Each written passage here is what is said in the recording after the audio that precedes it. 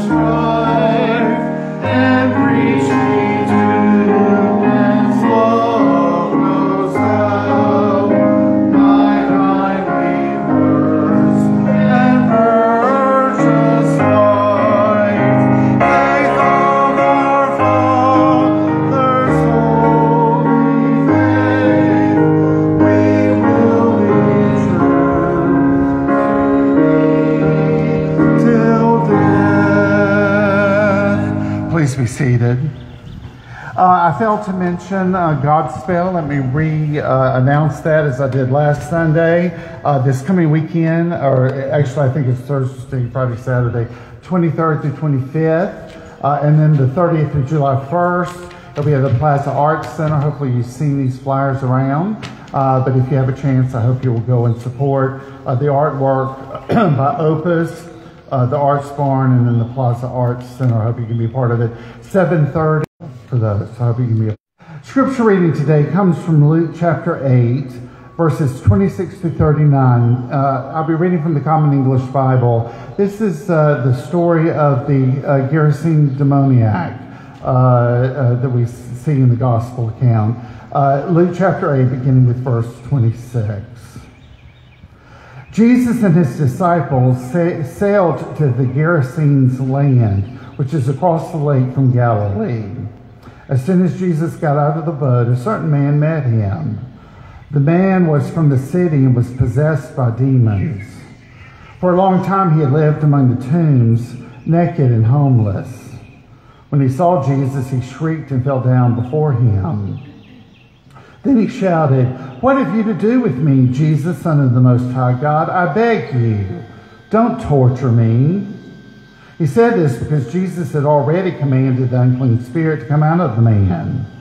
Many times it had taken possession of him, so he would be bound with leg irons and chains and placed under guard. But he would break his restraints, and the demon would force him into the wilderness. Jesus asked him, "What is your name?" "Legion," he replied, because many demons had entered him. They pleaded with him not to order them to go back into the abyss. A large herd of pigs was feeding on the hillside, and the demons begged Jesus to let them go into the pigs. Jesus gave them permission, and the demons left the man and entered the pigs. The herd rushed down the cliff into the lake and drowned. When those who tended the pigs saw what happened, they ran away and told the story in the city and in the countryside. People came to see what had happened. They came to Jesus and found the man for whom the demons had gone.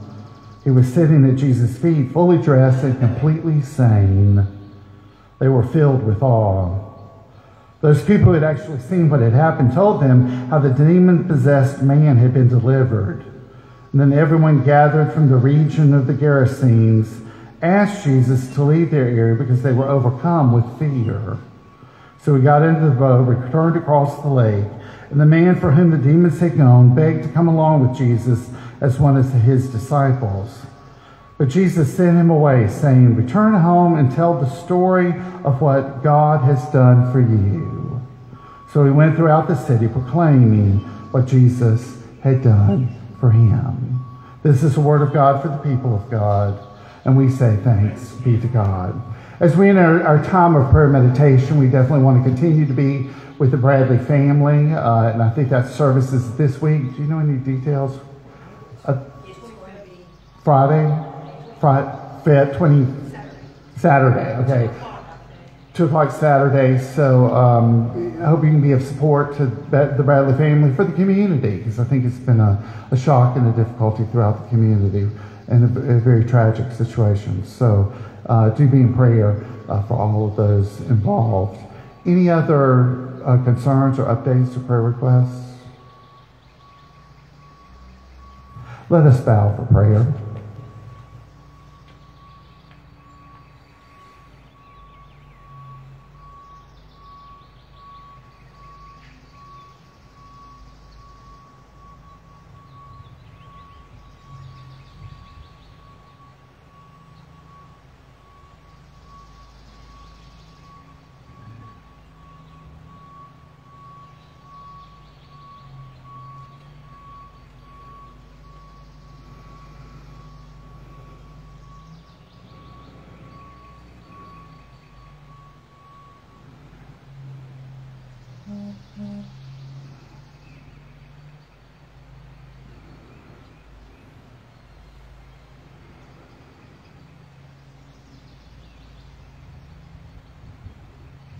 We've gathered once again, oh God, in this place to come and to worship you. And even in the midst of the heat of summer, oh God, we realize the blessings that are all around us. We realize all the gifts that you've given us, the privileges that we've had in life, the various things that have really come our way, especially the parental influences that we've had. I'm thankful for what Ali Key meant to my life, and I know others here can look toward their paternal influences and just realize, Lord, the difference that it made. Now, maybe it wasn't a biological father, maybe it was an early boss, or maybe it was a male school teacher, or maybe it was some other individual within the neighborhood or in the church or somewhere that really took an interest and molded and shaped us into the people that we are today. I know that I would not be here today where I stand if I was not on the shoulders of my parents. So we say thank you, O Lord, even for those parents who've gone to be with you, the ones who are no longer with us. We remember them fondly today, and in our hearts we say thank you for what they meant to us. And what an important dynamic it is for generation to generation, for folks to continue to take that responsibility to influence those of future generations. Whether it's a church family giving scholarships to well-deserving collegians, whether it's us taking chance to mentor within the school system, or us just taking interest in the neighbor's child, our grandchild, and the grandchildren that we have amongst us as well. So help us to take that responsibility seriously, Lord, because those kinds of influences make a difference in lives, and they make a difference in our society. Because a society without parental influence is a society that's in trouble. So help us exercise, Lord, individually and collectively, those responsibilities, and help it make a difference here in this Lake Oconee area. Lord, for the concerns of the world, we don't want to neglect those because we continue to see war happening throughout the world. Of course, Ukraine tends to be the one we see the most, and yet there's still war in other places, of Myanmar and of Sudan and in Congo and Ethiopia and a variety of other places, Lord. There's violence in our streets, even at the potlucks that churches are having. And in each of these tragic situations, Lord, we lift up all those involved and the lives that have been shattered and the grieving families and the communities that don't know what happened.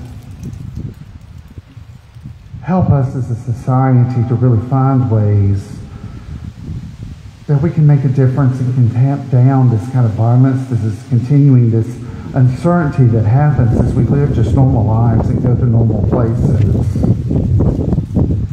We do pray for our safety, O Lord, but not just selfishly. We pray for safety for all. For folks deserve to grow up in a safe environment. Help us to do our part to create a safe world. And Lord, you, the Prince of Peace, we just pray that it will permeate lives, our own first, and then the lives of our community, lives of our nation and world. We just pray that your peace will penetrate throughout society and we can live in peace. We pray all of this in the name of Jesus, the one who taught us to pray. Our Father who art in heaven, hallowed be thy name. Thy kingdom come, thy will be done, on earth as it is in heaven. Give us this day our daily bread, and forgive us our trespasses, as we forgive those who trespass against us. And lead us not into temptation, but deliver us from evil. For thine is the kingdom, and the power, and glory, forever and ever. Amen. 2 6-year-olds were struggling with the problem of the existence of the devil. And one boy said, well, there isn't any devil. And the other was rather upset and said, well, what do you mean that there's not any devil? It talks about him all the time throughout the scriptures. It talks about the devil. What do you mean there is no devil? And the first replied, oh, you know that's not true. It's just like Santa Claus. It's only Dad. So happy Father's Day, everybody, okay? Happy Father's Day. How do you picture Satan? Okay? We've become so sophisticated as a society. We've become sophisticated as a church to where we rarely ever talk about Satan. We rarely talk about the evil one. What do you think about Satan? Now, I no longer believe Satan is a humanoid. I'm not one that sees him as a kind of individual with horns and a bearded goat and a devilish grin and a pointed tail and a pitched fork. I don't view that way. I'm not even sure the evil one is humanoid.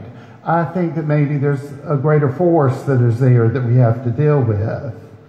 And actually, to be honest, I think the devil would be quite happy if you did think of him as having a pitchfork and a pointed tail and things. He'd be easy to kind of pick out in a crowd, and he'd be easy to avoid that way. There'd be no chance of the devil kind of sneaking up and catching us, you and me, unprepared. We would see him coming. We'd be able to see him coming actually a mile away. The Bible doesn't picture Satan as being like this at all. Someone once wrote, if I were an artist illustrating the story of Jesus being tempted by the devil, I would draw Satan as a very pleasant looking person. So nice that it'd be difficult to tell which was Satan and which was Jesus in the picture. This person is saying that the devil comes to us in disguise. When he tempts us, he does it in such a way that you don't even know that you're being tempted. But hey, wait a minute. We're living in the 21st century. All this talk about the devil and demons, this Gerasene demoniac, was all right for people back in Jesus' time. It was even okay for people in the 15th and 16th centuries. Oh, but you and I, we in our society have come a long way since those times, and we joke about the devil. I grew up with Flip Wilson. I'm assuming you did too. The devil made me do it. And we don't take him or the force that is around him, ever how you view it, we don't take it seriously. Besides what was once called demon possession in Jesus' time, it can be easily explained by modern medicine. We know that epilepsy was thought to be a form of demon possession at one time, and many other sicknesses were seen as a result of sin or as the influence of Satan. And of course, probably the most famous depiction of demon possessed, how can any of us forget the movie The Exorcist? If your parents let you watch it, that's the question. My mother never knew I saw it. I have heard that it's based on an actual case. And it's an amazing part of the amount of effort that is required in that movie just to beat the devil. Anybody who does exorcisms officially within the Roman Catholic Church will tell you how difficult the dynamic can be as they deal with it. They would say Satan is quite powerful. Satan is a cunning enemy. He is not a cartoon figure, but he is real and dangerous. And the Bible urges us to take him seriously. Jesus took Satan seriously. In fact, he sees the whole ministry as his whole ministry as a conflict with Satan, with the evil one. He teaches about the power of Satan. He saw his death as the supreme battle with the evil one. Jesus isn't just a child of his age, and he's repeating what he had learned from others. He speaks definitely and personally about the power of Satan, and he continues to warn about that power. If Jesus takes him seriously, then I think we should also. Today's gospel reading tells us of one of those occasions when Jesus confronted Satan. It's a scary situation. Jesus and the disciples, they had just sailed across Lake Galilee and had been put ashore when suddenly a naked wild man came rushing toward them, screaming and yelling. He lived like an animal in the nearby burial caves there in the cemetery. And we're told that demons had taken over his life. He had become uncontrollable. He had become quite dangerous. The townspeople rugby tackled the man and put chains on him and on his feet, but the wild man had superhuman strength and he snapped the chains. He cried out in loud, often inhumane voices, cutting himself with stones as he gave out wild screams. And it seems the townspeople and the wild man had come to some sort of understanding. The wild man would live outside the town in burial graves so that when the man was tormented by demons and he became wild and uncontrollable, he wouldn't harm anyone else. And everyone knew that the place where Jesus had landed was by common consent a no man's land. As the wild man rushed downhill from the tombs, eyes crazed, screaming at the top of his lungs, it must have been a frightening sight for Jesus' disciples. Perhaps they considered jumping back into the boat or jumping on the man as a group or hoping that combined strength would contain him. Well, the demons recognized Jesus. They were afraid. They knew Jesus had the power to send them back to where they came from. Jesus demonstrates his power by simply asking, well, what's your name? The demons were in control of the wild man, but Jesus was in control of the situation. He commands them to come out and to enter a nearby herd of pigs. When the local people from the town come out to see what was going on, they were shocked at what they saw. This once wild man was sitting at the feet of Jesus, clothed and in his right mind. He was sane once again. Now, there's much to be said about this text. You can preach this text in a number of different ways. I have over the years, but there's one clear message. And it's the message that we need to take from this place. Because whatever you think about Satan, whatever you think about the evil and evil within our world, as we hear week after week after week after week, one shooting after another shooting after another shooting, as we watch Putin destroy the country of Ukraine and try to wipe it out in the midst of it, as we see this kind of evil stuff happening over and over and over again, we need to be reminded by the one clear message of this text. Even though Satan is powerful, the power of Jesus is even stronger. In fact, Luke has placed this event amongst other demonstrations of Jesus' power. Immediately before this story, we find Jesus commanding the wind and the waves to be quiet. Jesus need only speak the word, and the great calm fell on the lake. Jesus was more powerful than the destructive forces of nature. Then immediately after the expulsion of Satan from this wild man, Luke tells us that Jesus had the power to heal. He restores to health a woman who's been ill for 12 years. She had been examined by an untold number of doctors, but they were unable to heal her. But Jesus did. Jesus did what had been humanly impossible. He has the power. And this is where we as the church need to understand this once again.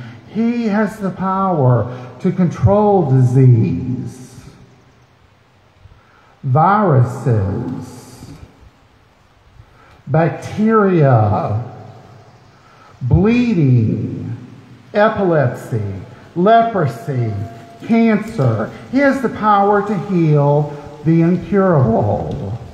So within these three texts that are side by side by side, we see when the hurricane comes, when the tornado is on its way, Jesus is more powerful. When all of a sudden demonic dynamics and evil looks like it's running everything, Jesus is more powerful. Or when all of a sudden the diseases come on us, we've gotten the doctor's report, no matter what we're facing in the days ahead, Jesus is more powerful. In fact, he even had the power to raise the dead. He went to the home of a 12-year-old girl who had died. No one could do anything for her except to mourn the passing of the young life. They had been powerless in the face of death. They could not stop it from taking the girl's life. They even made fun of Jesus when he said she was only sleeping. Dead was dead as far as they were concerned. They underestimated the power of Jesus. He took the child by the hand, and to everyone's amazement, he brought her back to life. Jesus could even command the dead to rise. He was more powerful than death itself. I'm especially glad that Jesus has all the power and all the authority when it comes to Satan. I'm especially glad simply because Satan is far more powerful than you and I are. Satan blinds us. Paul says in 2 Corinthians, the God of this age, that's the devil, has blinded the minds of unbelievers so they cannot see the gospel of the glory of Christ, who is the image of God. We might have heard the same message from the Bible over and over and over again, but Satan blinds us to what God is trying to say to us. We close our ears and we interpret what is said in our own way, and we refuse to apply what God is saying to our lives. Satan wants to control us, to possess us, to tempt us to do what is against God's plan for our lives, to lead us astray by telling us that wrong is right and the truth is a lie and that God does not love us. Satan wants to influence us, to hinder us from doing what we know God wants us to do. Satan loves bitterness, hatred, violence, arguments. Oh, he loves dividing people, especially dividing families and churches. He can enter the hearts of people and cause so much harm. Drunkenness, drug abuse, greed, road rage, vulgar language, racial prejudice, abusiveness, despair, sexual promiscuity. I'm sure you get the picture as to what he can provide. The power of Satan is nothing to mess around with.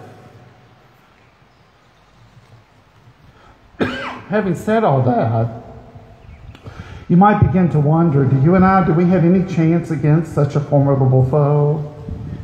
We all know how easy it is for us to succumb to his temptations, and we think everything is going okay, and then bingo, we suddenly realize that Satan is leading us along by the nose. Sometimes we're not even aware that he's having such a powerful influence in our lives. So we can stand up. How can we stand up against something so powerful? And the answer is simple: we can't. Not by ourselves, anyway. That's not to say that we shouldn't try to resist Satan and his temptations and not give in to his attempts to lead us astray. James chapter 4 tells us, so then submit yourselves to God and resist the devil, and he will run away from you. We need a power that is far greater than any power we have in ourselves. We need the power of Christ on our side if we are going to resist the devil, the evil one. Satan wants to draw us away from God's kingdom into his dark realm. Daily he tempts us. Daily he tries to draw us away from God. And he tempts us so that we fall under God's condemnation and be sent to hell. But you see, Jesus has broken Satan's power. Remember, I said before that the whole life of Jesus is an attack against the domination of the devil, and the climax of that battle occurred on the cross of Calvary. On the cross, Jesus broke the stranglehold that Satan can have over all of us. Jesus won for us forgiveness for all of the times that we give in to Satan. Christ has redeemed us, and that means he has bought us back from sin and to Satan with the price of his own blood. He has reclaimed us as his own, and he has made us his dear children. He's made us new. He's given us a fresh start. He's given us the Holy Spirit to help us resist Satan's power.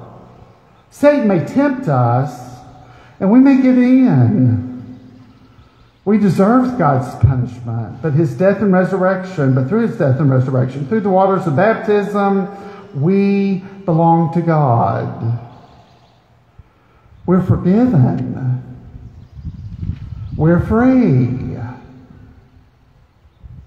We are called to follow in Jesus' footsteps and likewise resist the devil.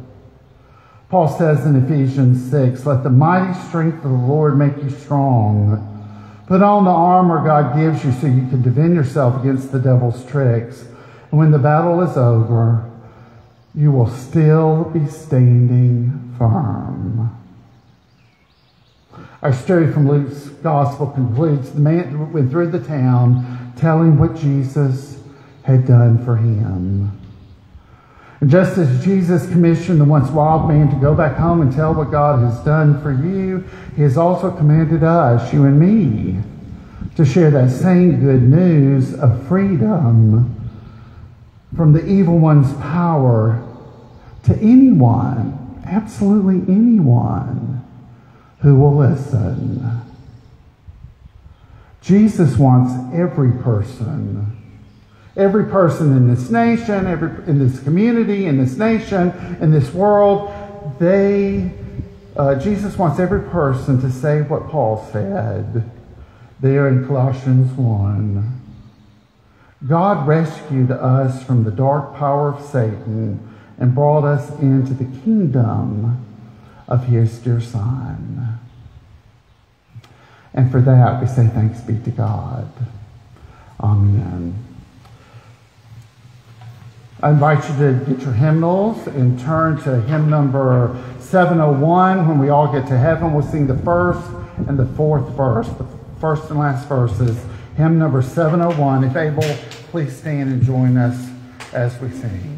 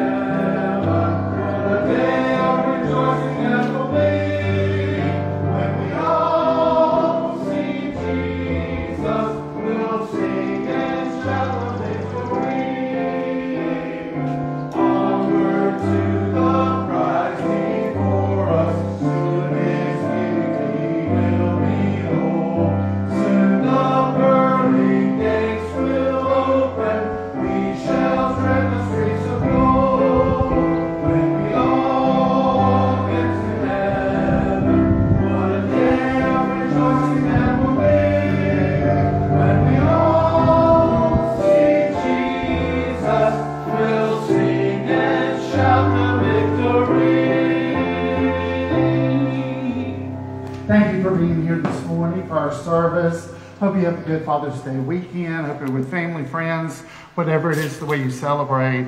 Stay safe, stay cool this week. Try not to get out in the heat of the afternoon and drink lots of water. Let us bow for our closing benediction. Lord, make me an instrument of your peace. Where there is hatred, let me sow love. Where there is injury, pardon. Where there is doubt, faith. Where there is despair, hope. Where there is darkness, light. And where there is sadness, joy. O divine Master, grant that I may not so much seek to be consoled as to console, to be understood as to understand, to be loved as to love. For it is in giving that we receive, it is in pardoning that we are pardoned, it is in dying that we are born to eternal life. Amen. Thank you for being here this morning for our service. Thank you for joining us on the internet. Hope you'll join with us every week here at 9 o'clock. If you're in the Lake Erie, come join us in person. We're here at the Reynolds Pavilion until the end of September, 1st of October. So please come join us in person. Hope you have a great, happy Father's Day weekend this weekend. If you're listening to us on the internet, you can also listen to us on the radio. Get the app from Doc 103.9. Get their app. You can hear us from anywhere in the world. But that's from 7:30 to 8:30. And this replayed from 10 to 11 on 7. Hope you can join us again next Sunday. Thank you.